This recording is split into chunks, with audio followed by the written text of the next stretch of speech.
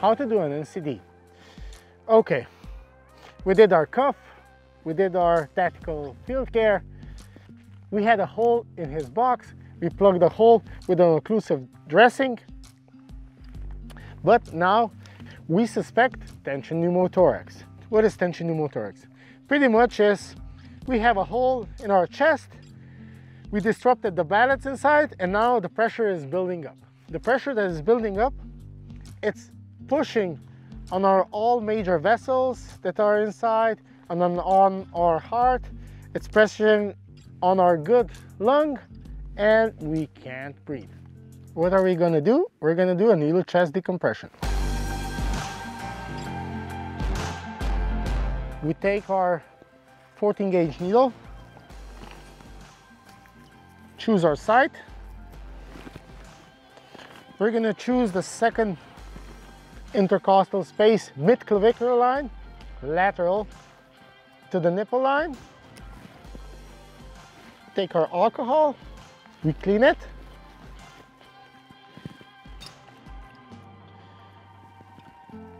Take our needle and advance the catheter. We advance the catheter down to the hub, wait 5 to 10 seconds. In the meantime, we listen for a whoosh. Okay, hopefully we hear a whoosh. Start removing the needle. Okay. And now check if our patient is breathing better. Okay. Breathing turned a bit to normal. Nice. Okay, we did the NCD. Our patient is feeling better. This is not the final solution. Our patient needs an immediate evac because he needs another hole in his body. It's not that funny. He needs a chest tube. Sometimes multiple needle Ds are gonna be needed for our patient, maybe because of a prolonged evac time. Maybe the first one is gonna get clogged, but just get a new one and jab it right next to it. Okay, if the first one is getting clogged, we just try to unclog it. We grab the NCD, we go next to it and quarter turn. So we just try to unkink it and then reassess our patient. But what do we do if we plugged our hole with an occlusive dressing, but we don't have an NCD?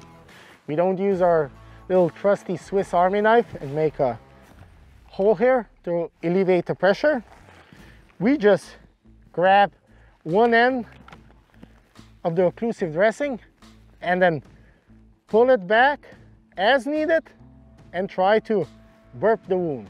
It's not gonna do like a Homer Simpson burping sound, but you just try to alleviate the pressure.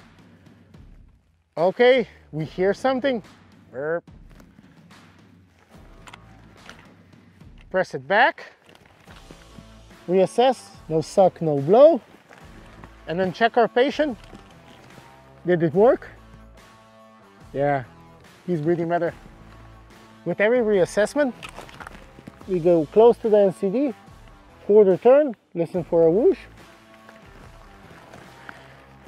And why am I doing this? This is our primary site. The secondary site is the fifth intercostal space, mid-axillary line.